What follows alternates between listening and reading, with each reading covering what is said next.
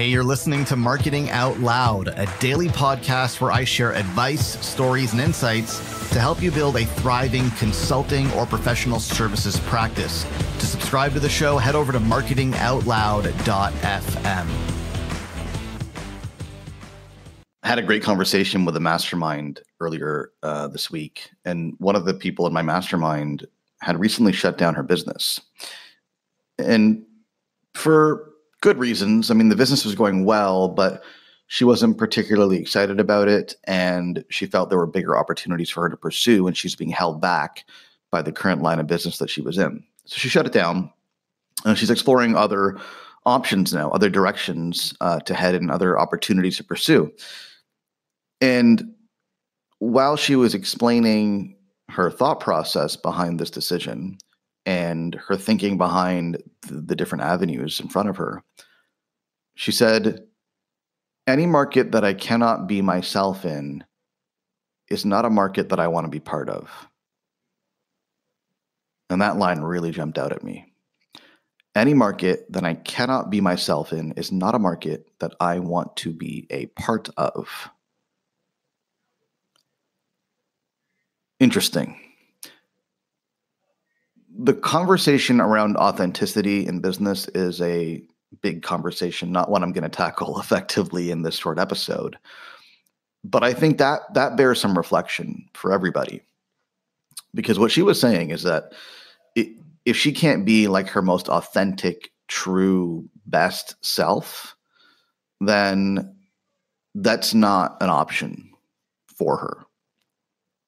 In other words, the business that she pursues and the market that she pursues and the people that she surrounds herself with, they've got to be the kind of people, the kind of market, the kind of clients who will enable her to be her best self, to be her most authentic self, because that's where she does her best work.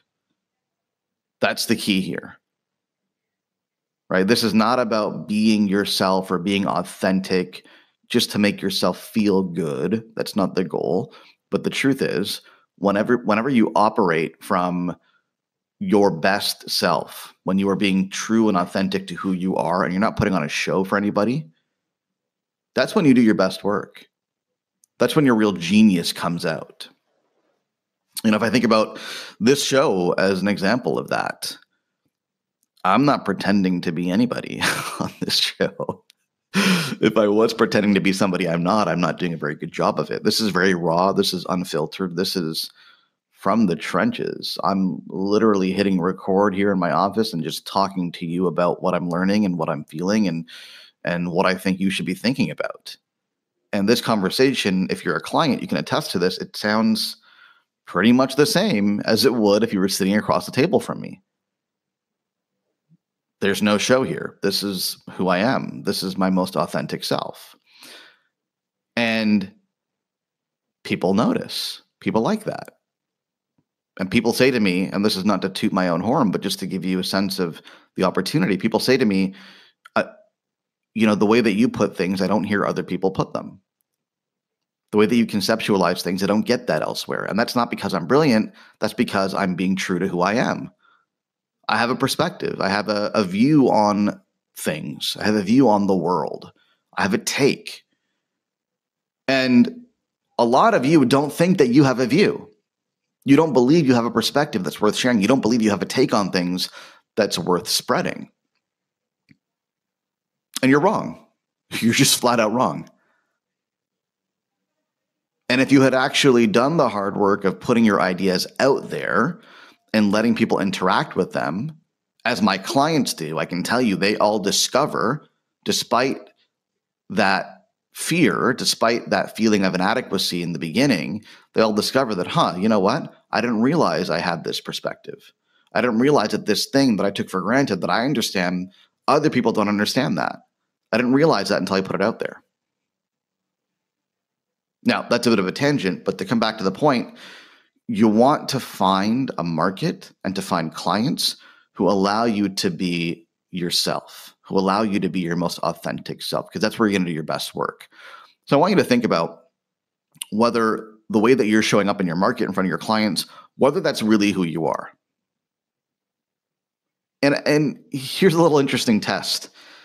Do you ever find yourself in client meetings almost biting your tongue because you don't want to say what you're really thinking and kind of holding back some perspectives and opinions because you don't want to offend anybody and you're not really sure how that's going to be received by people?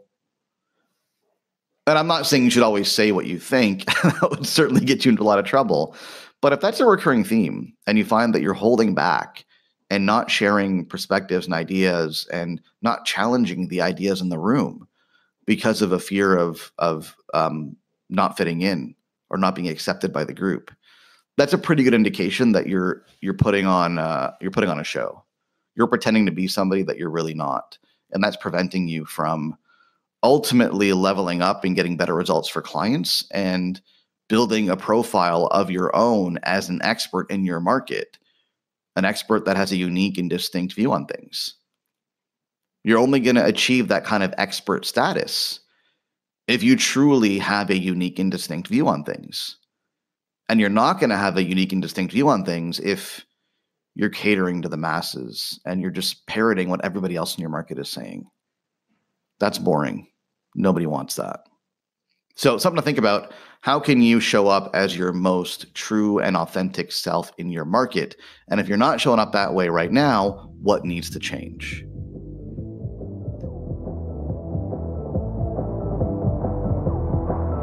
Hey, thanks for listening. Do me a favor. If you like what you hear, go on iTunes and leave us a rating and a review because it helps more people discover the show.